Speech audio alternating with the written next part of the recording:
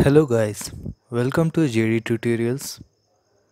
In this video, we will learn how to call Azure REST API using C Sharp. This is the fifth part in the series. We have already covered the last four parts. That is, creating a service principal in Azure using PowerShell, how to get Azure Access Token using Postman. Then we saw calling Azure REST API using Postman. Then finally we came in the programming using C Sharp where we got the Azure Access Token. Now in this part we'll be calling Azure REST API using C Sharp. Before starting, if you have not subscribed to channel, just pause the video for a few seconds and click on subscribe. So welcome to Azure Resource Manager bot. Let's get started.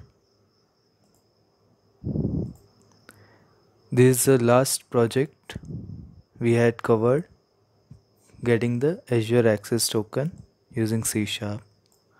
Now we will be continuing from this project itself. I'll be putting this link where you can get the source code from the GitHub repository. You can clone this code from the GitHub and continue doing the demo. Let me quickly create get resource group and create resource group methods.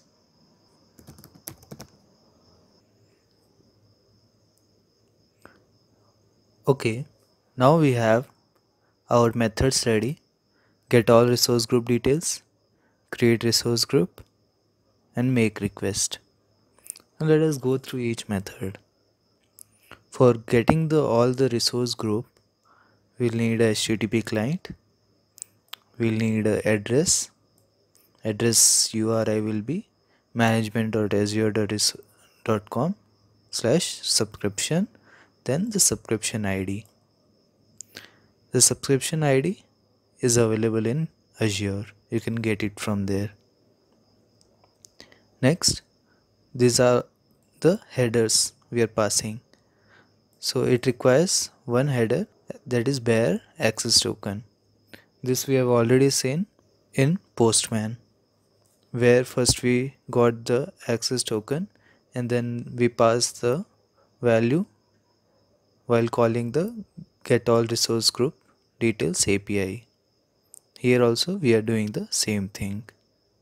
Then we are making an HTTP request using this method. We are making get request and we are passing to this method make request async. So in this method it will get the response. We are checking any error message is coming in the response or not. If at all any error message is coming, you can pass any catch statement over here and we are returning the response. Here is the method calling. First we are getting the access token and saving in access token variable. There is a property we have already declared. Then we are calling the get all resource group details here, and in this one whatever response we got from make request async, we are passing into our property response and we are printing it on the console. The next is creating a resource group. This is also the same process. Here we will need the subscription ID and what resource group you want to create. The name of the resource group you have to provide. We are declaring this resource group name at the class level. Here you can provide the resource group name over here. The next, again it requires the access token. Also it requires a JSON body. In the body we give the location, at what location you want to create your resource group. Similarly, this location property variable is already declared at the class level. You'll have just give the value to it. I'll be providing the link for getting all the location codes, and it is of the format application/json. Now this will be the put request because we are making change to the existing subscription. Now same, we are calling the make request because it will be making the request and getting the response. Then we are saving the response and printing it on the console. Let me quickly fill all these values and show you the output. I have given all my configuration details. Now I'll be giving the location. Let me give the location code as East to US, and the resource group I'll be creating is JDBots RG. This will be my resource group name. Now let's quickly run this one. Debug, start without debugging.